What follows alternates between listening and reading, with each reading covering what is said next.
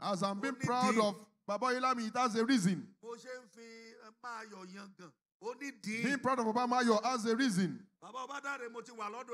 I've been with Baba Badare before. I've been with him before. I slept with him. There is a reason. If there is no reason, I can't be mentioning the name of their God. My own father too is a prophet. But it's the one that told me that I'm not the one God is going to send to you. Go and be moving about from one forest to the other. You will see those that will use their own covenant to lift their own covenant up. Because the covenant of this prophet has been sent to you.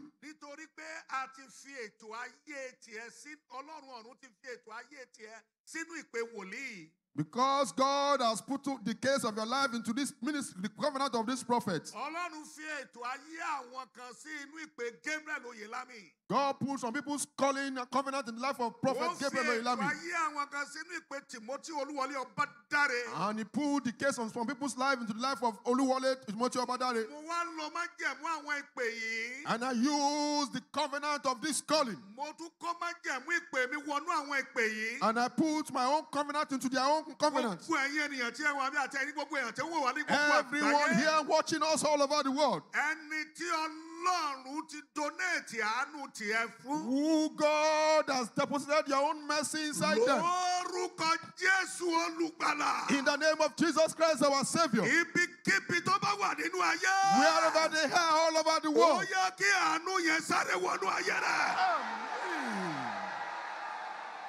Let that mercy run speedily into your life in the mighty name of Jesus.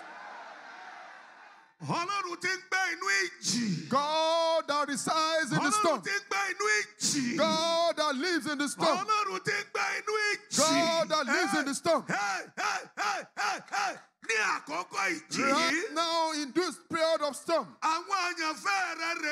these are your beloved. In the name of Jesus Christ of Nazareth. Amen.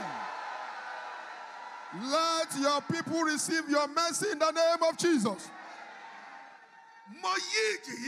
I turn this storm around. You that turn fire for Shadrach, Meshach, and Abednego. I turn this storm around. As you turn this fire to AC for these three Hebrews. Amen. Lord, this storm have mercy on you. The storm that is fighting in this nation now, I turn it around with the covenant of the prophet. In the name of Jesus Christ our Lord. Amen. Let this storm deposit goodness into your lives. I speak to this storm. I speak to this storm. I speak all of authority to this storm. All storms that all the leaders of the nation are waging war against us. I send their storm back to them. To all the leaders in this nation, I return the storm of the anger of God back to them. To all the kings waging war against us. All that will be president in this nation before. And the president that are afflicting us. Storm from their life to our lives. Because of we belong. Amen. Let this storm go back into their lives. Let it be so. Amen. Authority of heaven establish it. Authority of heaven, let it be done. Authority of heaven, let it be done. Authority of heaven, establish it. Authority of heaven, establish it.